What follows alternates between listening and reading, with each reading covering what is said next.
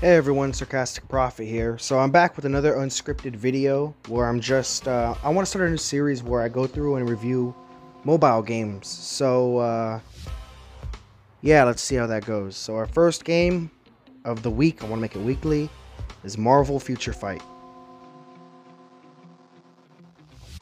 In Marvel Future Fight, you play as 3 heroes out of their gigantic roster that they have.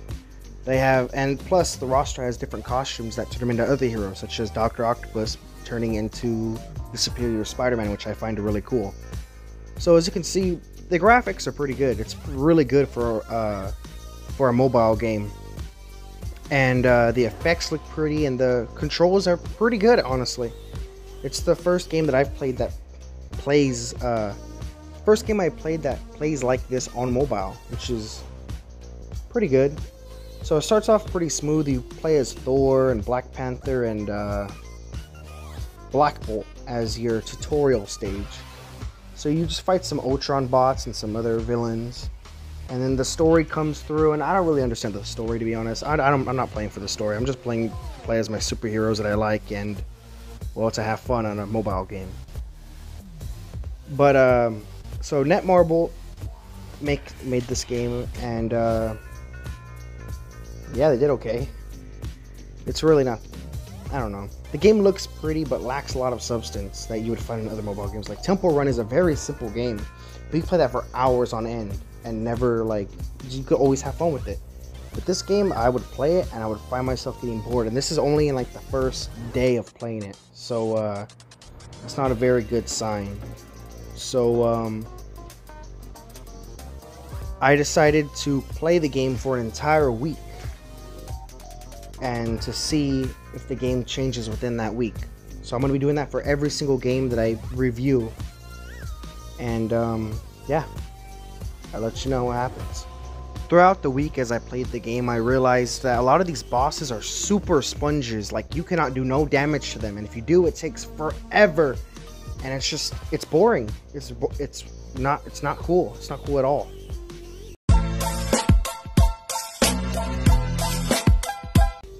So as you can tell from what I'm showing right now, I've checked in for 7 days, but there's many different check-ins that you can do, which is pretty weird. And then there's the microtransactions that it just throws in your face, and I hate that it does the thing where it'll show it, and if you try to exit out, it'll be like, well, you won't get this deal again if you exit out of this window. And it's like, for real? You're gonna use fear of what's it called, FOMO, fear of missing out tactics, that I was talking about in video on my second channel about microtransactions. That's a huge red flag.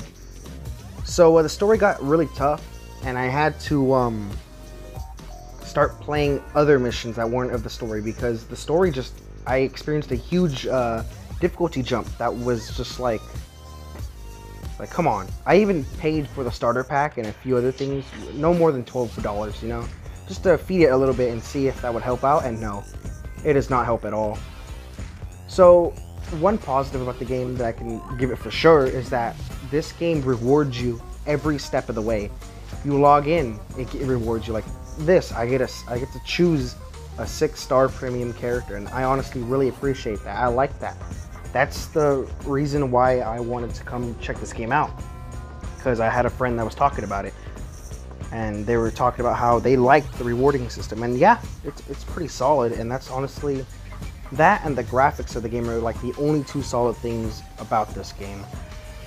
Because yeah, well, yeah, Spider-Man 2099, but it's just like, it's hard, dude. And this is some of the worst UI that I've seen in a mobile game. I mean, modern, what am I talking about? Mobile games are known for not having good UIs, which is why Modern Warfare 2 is trash talked because of its UI. It looks like a mobile game. And this is a pretty bad example. It's really, really bad. I remember my first day, I had no idea what I was supposed to do. I was checking in everything. There's like, oh my god, it's a whole mess. You could see the menu in some of my footage, and it's just, it's not cool. It's not cool. So here I decided to pick Captain Marvel to level her up, so I could put some more character shards in her character level. See, but that's what I'm talking about. The UI, it's horrible. Anyway, here I am checking out my new character, my 2099, and I'm about to upgrade Captain Marvel, I think that's what I'm gonna do in the clip. Maybe not, but I am showing off. This is my main team right here.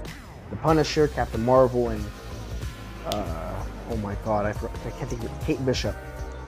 Hawkeye. It says her name right there. How did I forget? But yeah, this team may not even be good because I don't know. I constantly feel like I'm doing something wrong in this game. I constantly feel like, am I not upgrading enough? I put so many shards and artifacts and upgraded their gear, and I just feel like I'm getting nowhere. I feel like I'm getting nowhere. That's what it feels like. I'm upgrading, I'm getting all this stuff, but I'm still stuck in the same story chapter. It's just, it feels like I'm going insane or something. It's stupid. Like, watch. This is a perfect example. This is a story mission I think I pressed on, and I just instantly get destroyed. Punisher's already at half health from 2 hits. Captain Marvel gets destroyed. My whole team gets wiped out. It's like, look at this. It's just, are you serious? Instead of like the game telling you, oh, this is why you failed and you should probably upgrade your character in this way, or maybe you should try doing that or this or this. It doesn't tell you anything. Watch. Watch the screen that pops up when I lose.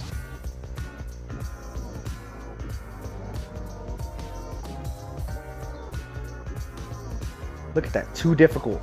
Do all these things, it shows, and it doesn't do anything. It, like, come on. It tells me what to do, but I don't know how to get there. So it's like, what? I must just look up a guide, a YouTube video. I don't really want to, and I want to play with these characters. I don't want to play with some other characters. So right here, I am doing another mission. I'm redoing an older mission on a harder difficulty, which seems like the way to go. You get better stuff, better coin, and it feels good to win.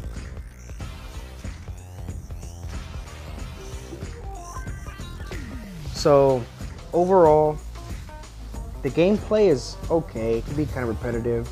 The main appeal, I think, is just all the characters that the game has. You know, it has Captain Marvel, but then it has but a lot of iterations of Captain Marvel. The ones portrayed by Brie Larson and the comic book ones. Same thing with Captain America. They have every single Captain America outfit from the Marvel movies, which is pretty cool. And a lot of people like the Marvel movies. I think they're okay. You know, some of them are better than others. And yeah, I don't know who the hell the Scorpion guy is, but look how long it takes. I have to speed this up by like 2 times, I think. I sped it up twice. Like, and this is harder, and I was doing good right up until this point. But this boss, he's just too spongy. But I did it. So overall, the game gets 4 out of 10, below average.